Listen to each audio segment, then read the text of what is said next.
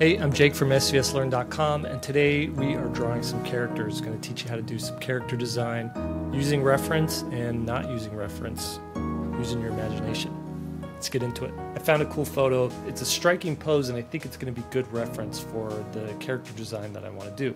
But I want to show you how to build this thing from the ground up in a way that you can apply to any other drawing that you want to create. So the first things first is you just want to do a quick gesture drawing. What you do is you'll draw a ball for the head and then a single line that represents the spine, torso area, and then the key limbs that are being the sort of the motivation for the entire pose. We've got this planted leg right here. We've got this other outstretched leg coming over here, and we've got this bent pose, bent at the hips, with this torso leaning back like that. And once I got that, and the energy is nice, I'm going to come in here. I'm going to add arms coming out like that.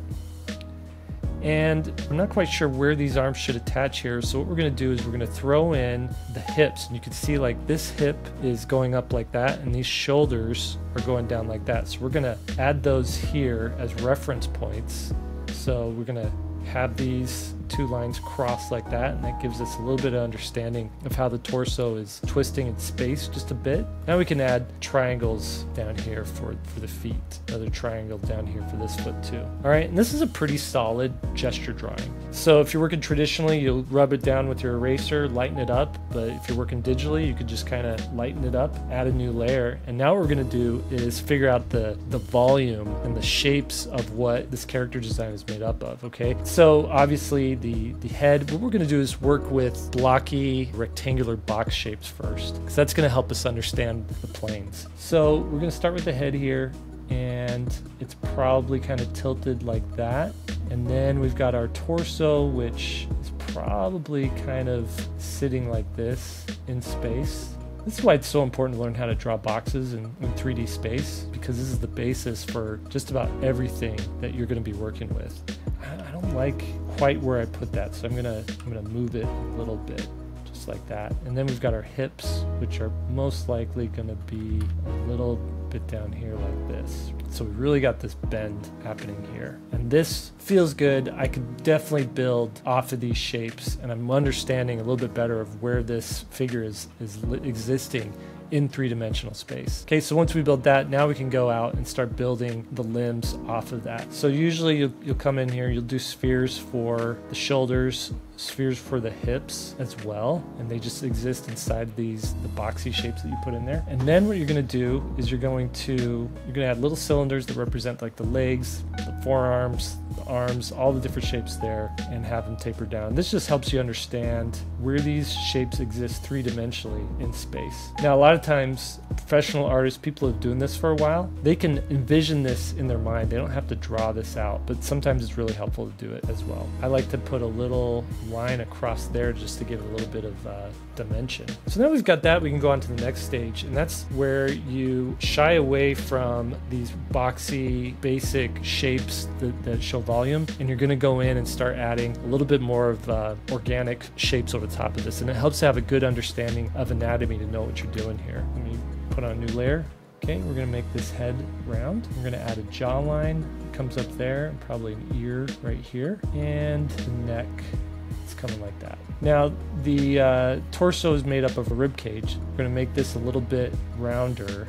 So we're just going to go in here and make all this feel a little bit more organic. We're going to add a little bit more flesh up here for the chest. You'd be surprised at how much you can you just understand from naturally looking at bodies and understanding your own body shape, how much this can apply to what you're drawing here, what your gut is telling you how things should look. I'm not quite sure what I'm going to do with these hands yet, so we're not going to flesh out the hands too much, but you can come in here and figure out this pelvis area. We're going to have that hip really jutting out there a little bit like that, and then have these thigh muscles, knees coming down here, calf muscles sticking out there. You always want your straights and your curves to be opposite of each other. Straight on this side, curvier on that side. Straight on this side, curvier on that side. A nice little thing that I learned from animation that helps. Do the knees and the calves here. Now that you've got this, we're gonna go over the top of this and start adding clothing. I'm thinking it'd be cool to make this like a sci-fi space girl type of thing. Maybe give her like some sort of space tool, like maybe she's a space miner. She mines asteroids or something like that. So she's gonna have gear, she's gonna have a spacesuit on. But now that we've got the pose in place, we can go in and add whatever we want to it to really make it feel like it's a space miner. So I'm just gonna space miner. All right, so let's go in here. Probably gonna be some sort of collar, some wrinkles and stuff around that, elbow pad or something like that. She's gonna be wearing a harness of some kind, probably a life support system on her back, wrap around this way. And again, since we understand the basic shapes here, we're gonna know how to fit this stuff on the existing shapes they already have. Some shape to the wrist, and she probably has bulky gloves on, so we can make these fingers look a little bit thicker. We'll have a belt, and there's going to be a pouch of some kind. All right, so she is going to be holding her mining equipment. We're going to say it's some sort of drill that she's got, or a jackhammer. It's got another handle right there. And then let's give her like a face guard, you know, a little visor thing that's up. Her radio connections, communications, all stuff like that. We're gonna try and make a nice peeling face. So the nose comes up like that. The smile, she's confident. Brows are furrowed, something like that. I think that's good. Now we can go in and just start adding a finished black line to it. I'm gonna change my pen here and add in all the detail.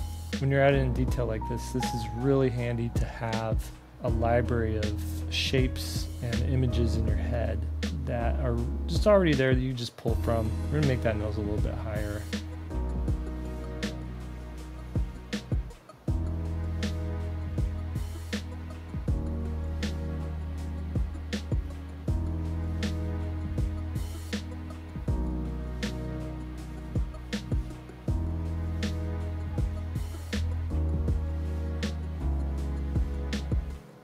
Just add a little bit more detail up here.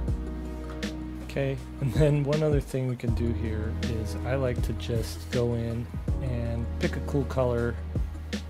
Now we could go in here and just delete the outside of this, get a nice good silhouette going here.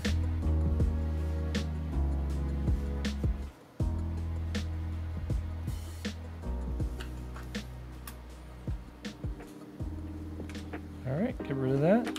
And we got ourselves a cool little space miner character here.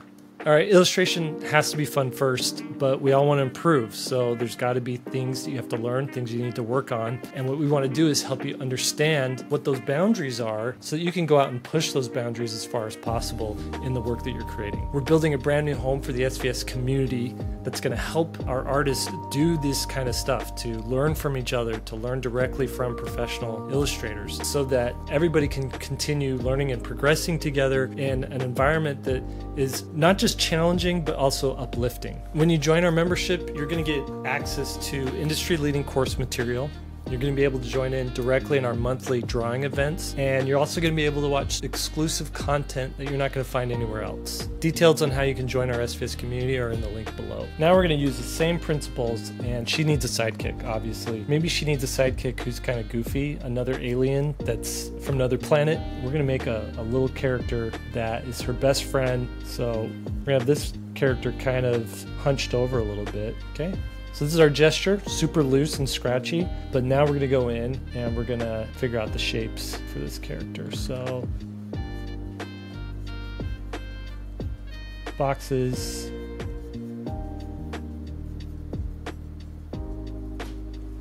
Hold on. Oh, I thought the dog wanted to go out, but he doesn't. He's just gonna lay there for a little bit. Maybe this character's been doing this mining for a long time. And what are they carrying on their shoulder? They've got like a big old hammer. Now that we've got that going on, we can go in and start adding the more organic stuff. I'm gonna change my pencil color here just a little bit so we can see it better from the other stuff. We're gonna give this guy maybe one big eye. He's got a face shield that'll go over that one eye. Definitely, this is a character who has 3 fingers, kind of like Ninja Turtle. All right, that looks a little bit better to me. And now we can go in and start doing our line work on this character. All right, and then let's do our same thing here where we make this guy this color. And now we can just go right in and erase around the edges here. All right, there we go. We're gonna turn off anything sketchy layer and just keep our 2 character designs. And there we have our space miners.